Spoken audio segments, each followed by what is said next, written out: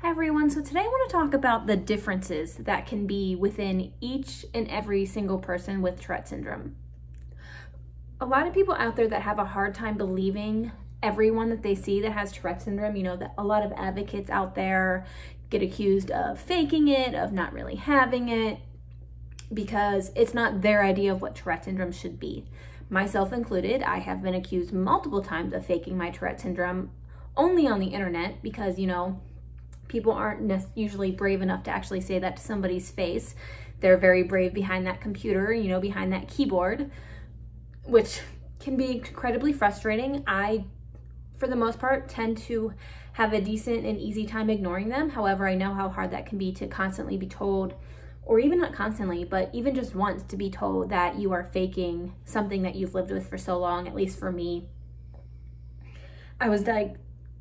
as a lot of you know, I was diagnosed when I was 7. So I've been living with this for over 20 years now. I'm 31 years old. And for some person to come on and just say that somebody's faking it because they don't have Tourette syndrome, but they know what tics are like, or they know what tic attacks are like, and they don't last this amount of time, or they only last this amount of time.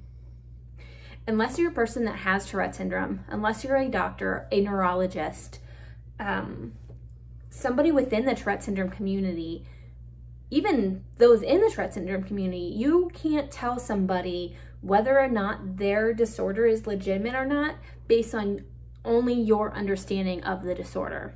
I've been very honest on this page about how I have a mild case of Tourette syndrome. I feel very lucky that my case is very mild. However, that does not mean that I do not have it. It also doesn't mean that the things that you guys do not see on these videos aren't happening. I don't always set up my video camera and record a tic attack or anything. I've been a little more open to the idea of that more recently for shorter videos, but you have to understand that that's not always the time that I think about doing that.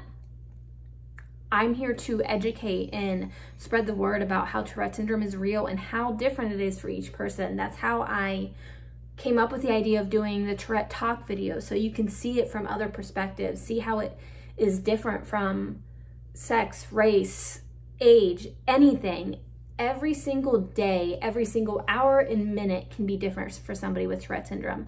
Our tics could be perfectly fine for hours upon hours, and then all of a sudden they can get incredibly bad and we can start to have a tic attack out of nowhere, or we can just start ticking out of nowhere continuously over and over and over again, or we can get new tics out of nowhere.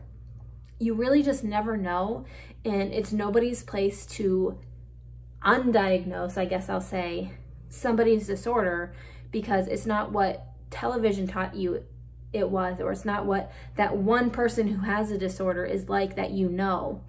Everyone's different, and that's for every single disorder out there, because anxiety, OCD, and depression, all of those things, they're different for everybody, and everybody also manages their way through them differently. They have coping mechanisms. Some of us can suppress longer than other people. Some of us can't suppress at all. Some of us can power through. Some of us can't, or some days we can and some days we can't.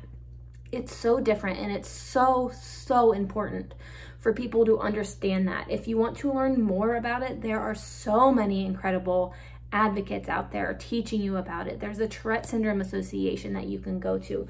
There's a Tourette's podcast that has all kinds of people's stories being shared. So many other amazing advocates that I've talked to here on my YouTube channel that share their story and their lives with Tourette syndrome to open up and be more understood and more accepted. We have to understand that just because it's not the way we want it to be or the way we thought it was, doesn't mean that what we are seeing or experiencing through somebody else isn't the real version of what they say it is. For them, that's their lives. That is how they live from day to day.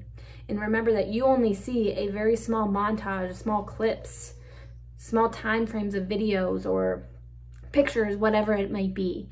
You don't see their whole lives off the camera.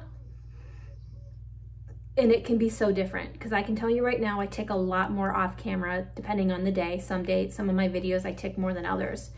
but I guarantee you I take a lot more when this camera's not rolling. So you never see the whole picture just through these. And it can be, just like I've said in multiple videos of mine, it can be so many different severities. So my ask is just that you start learning more, start sharing these videos and other people's videos and advocacy work and education to a lot of people. It's the only way we can start to get that acceptance and that understanding of how different it can be from person to person and from family to family. So that's all I had to say today, guys. It's been on my mind a lot lately just because I've been seeing it so much lately, and it's so frustrating to see it. So frustrating. And I apologize if you have heard my dog snoring in this whole video. She's asleep behind me and she's a little hurt today, so I didn't want to leave her by herself, so I apologize for that. Anyways, I hope you guys enjoy this video. Please remember to subscribe, share your story, and educate everyone out there. And if you'd like to be on a Tourette Talk video, please reach out to me. I will be sending out calendar invitations to those who I've talked to more recently soon, and you will see more faces on those Tourette Talk episodes. See you guys later.